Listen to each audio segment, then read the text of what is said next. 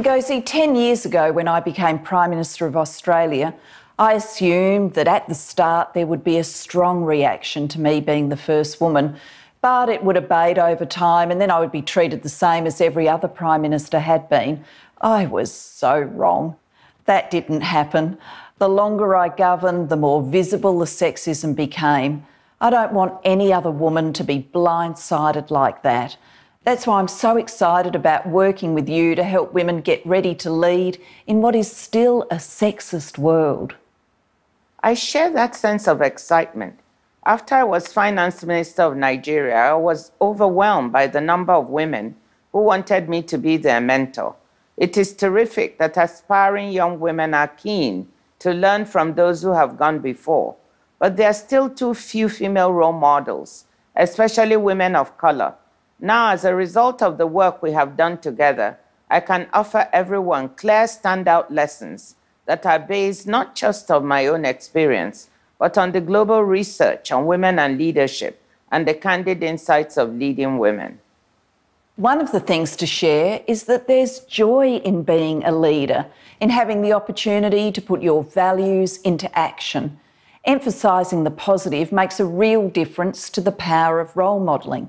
If we only focus on the sexist and negative experiences, women may decide that being a leader sounds so grim they don't want to do it. On the other hand, if we pretend it's all rosy and easy, women and girls can be put off because they decide leadership is only for superwomen who never have any problems. We all have to get the balance right. But Ngozi, it's impossible to talk about role models right now without asking you, how does it make you feel to see Kamala Harris elected as Vice President?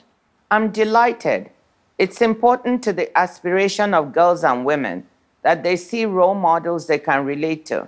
Vice President-elect Harris is exactly that kind of role model, particularly for girls and women of color. And every woman who steps forward makes more space for the women who come next. Of course, both of us know from our own experiences that even when women get to the top, unfortunately too much time and attention will be spent on what they look like rather than what they do and say. Ngozi, for women, is it still all about the hair? Certainly, Julia. I laughed when Hillary Clinton said she envied my dress style and particularly my signature scarf, so I don't need to worry about my hair. Like many of our women leaders, I've effectively adopted a uniform. It's a colorful one, it's African, it's me. I have developed my own style that I wear every day and I don't vary from it. That has helped protect me from endless discussion of my appearance. It's helped me to get people to listen to my words, not look at my clothes. Hillary told us she lost the equivalent of 24 full days of campaign time in the 2016 election getting her hair and makeup done every day. But actually, contemporary problems for women leaders go far deeper than anything to do with looks. I'd better warn you now, I'm about to use a word many people would find rude. My favourite funny moment in our travels was discussing resting bitch face with Prime Minister Erna Solberg of Norway. The global research shows that if a man comes across as strong, ambitious, even self-seeking, that's fine. But if a woman does it, then the reactions against her can be as visceral as revulsion or contempt. They're pretty mind-bogglingly strong words, aren't they? They certainly are, and women leaders talk about it intuitively, understanding that to be viewed as acceptable as a leader, they have to stay balanced on a tightrope between strength and empathy. If they come across as too tough, they're viewed as hard and unlikable. But if they come across as too soft, they're seen to be lacking the backbone needed to lead.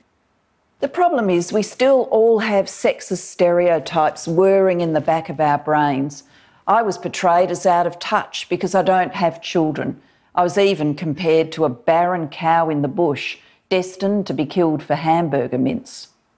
That's horrible that you face that stereotype. While I was worried that people will think I couldn't do my job when my family was young, I enjoyed talking to New Zealand's Prime Minister Jacinda Ardern about her experience as the second woman ever to have a child while being a national leader. I was very taken by her saying she doesn't think she gets the work-life balance right, in the sense that she doesn't like the word balance, and there's always guilt. She just makes it work. Ngozi, where are men in this? Hopefully manning up. Men can more equitably share domestic and caring work. They can point out sexism when they see it. They can make space for women and mentor and sponsor them. Given that men disproportionately still have the power, we won't see change unless they work with us to create a world that will be better for men and women. Let's talk about the glass cliff phenomenon. If a business or an organisation is going well, then they're likely to appoint a new leader who looks a lot like the old one, that is, a man.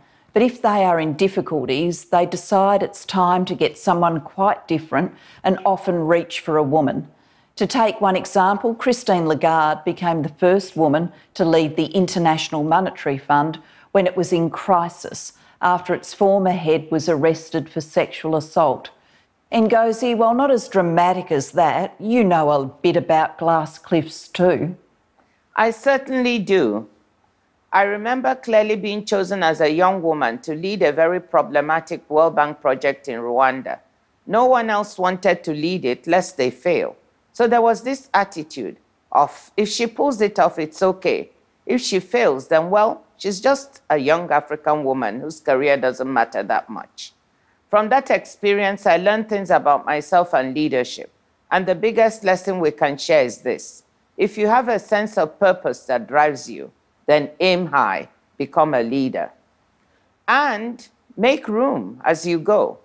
Former US Secretary of State Madeleine Albright is fond of saying that there is a special place in hell for women who don't support women.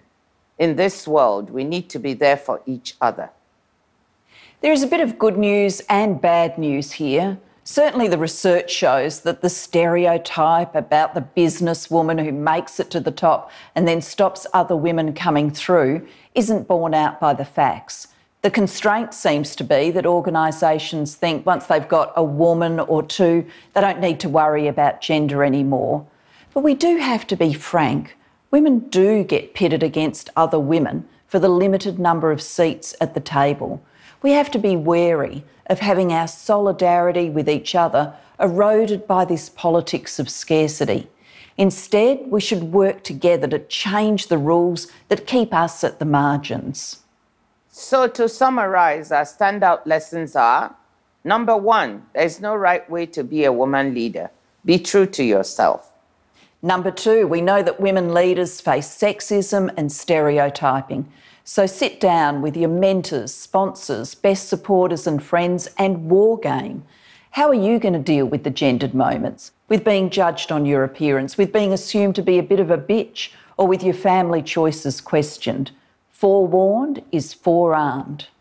Number three, get everyone you know talking about gender stereotypes and debunking them.